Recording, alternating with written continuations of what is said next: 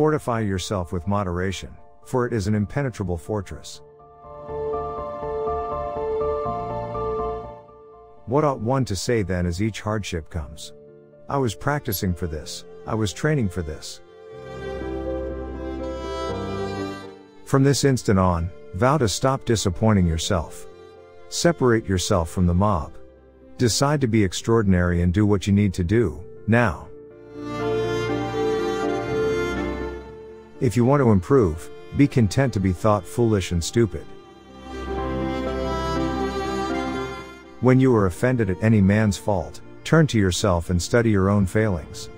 Then you will forget your anger. No great thing is created suddenly, any more than a bunch of grapes or a figure. If you tell me that you desire a fig, I answer that there must be time. Let it first blossom, then bear fruit, then ripen. First say to yourself what you would be, and then do what you have to do. The world turns aside to let any man pass who knows where he is going. Attach yourself to what is spiritually superior, regardless of what other people think or do. Hold to your true aspirations no matter what is going on around you. The trials you encounter will introduce you to your strengths. Remain steadfast. And one day you will build something that endures, something worthy of your potential. Caretake this moment. Immerse yourself in its particulars. Respond to this person, this challenge, this deed. Quit evasions. Stop giving yourself needless trouble. It is time to really live, to fully inhabit the situation you happen to be. Seek not the good in external things, seek it in yourselves. On the occasion of every accident that befalls you, remember to turn to yourself and inquire what power you have for turning it to use. The key is to keep company only with people who uplift you, whose presence calls forth your best. Don't seek to have events happen as you wish, but wish them to happen as they do happen, and all will be well with you. Never depend on the admiration of others. There is no strength in it. Personal merit cannot be derived from an external source. Be discriminating about what images and ideas you permit into your mind. If you wish to be a writer, write. No person is free who is not master of himself. If anyone tells you that a certain person speaks ill of you, do not make excuses about what is said of you but answer, he was ignorant of my other faults, else he would not have mentioned these alone. It is impossible to begin to learn that which one thinks one already knows.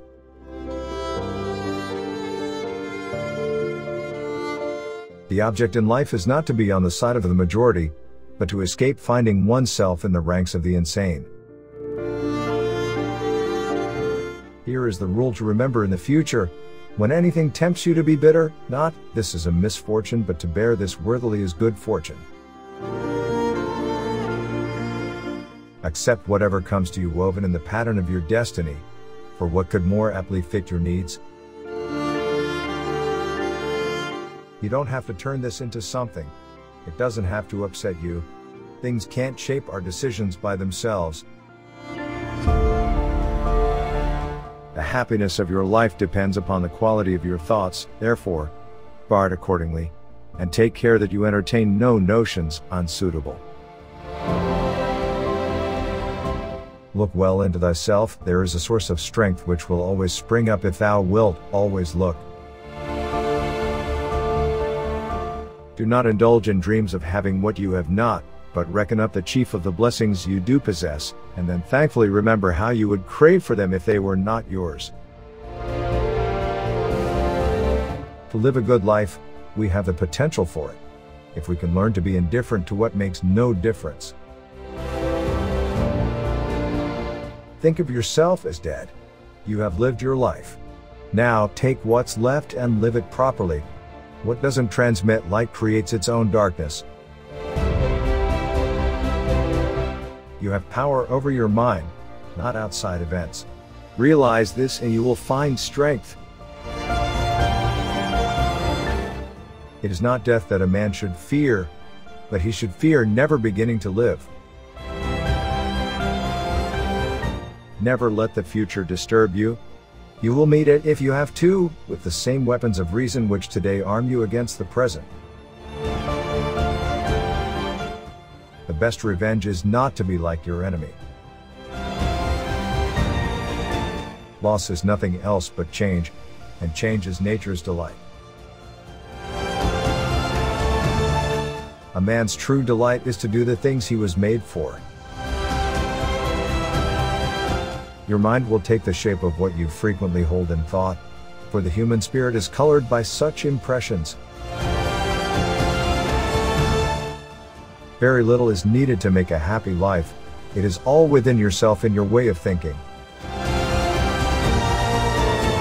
The impediment to action advances action. What stands in the way becomes the way.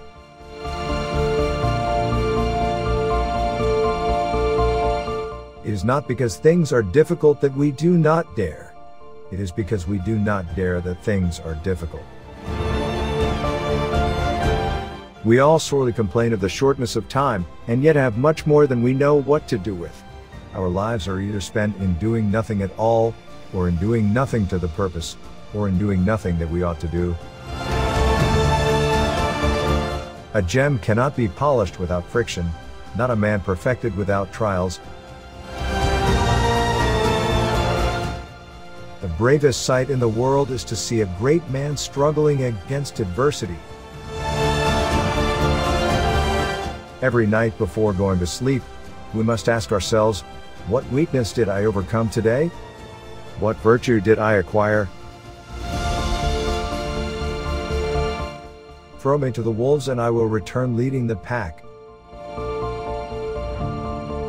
True happiness is to enjoy the present, without anxious dependence upon the future, not to amuse ourselves with either hopes or fears, but to rest satisfied with what we have, which is sufficient, for he that is so wants nothing. Begin at once to live, and count each separate day as a separate life. The greatest blessings of mankind are within us and within our reach. A wise man is content with his lot, whatever it may be, without wishing for what he has not. Man is troubled not by events, but the meaning he gives to them. As is a tale, so is life. Not how long it is, but how good it is what matters. Life is never incomplete if it is an honorable one. At whatever point you leave life, if you leave it in the right way, it is whole. We suffer more often in imagination than in reality. You want to live, but do you know how to live? You are scared of dying, but tell me, is the kind of life you lead really any different to being dead? Sometimes even to live is an act of courage. If you really want to escape the things that harass you, what you're needing is not to be in a different place but to be a different person. It is not the man who has too little, but the man who craves more, that is poor. If a man knows not to which port he sails, no wind is favorable. Luck is what happens when preparation meets opportunity. Until we have begun to go without them, we fail to realize how unnecessary many things are. We've been using them not because we needed them but because we had them. He suffers more than necessary, who suffers before it is necessary. Hang on to your youthful enthusiasms, you'll be able to use them better when you're older.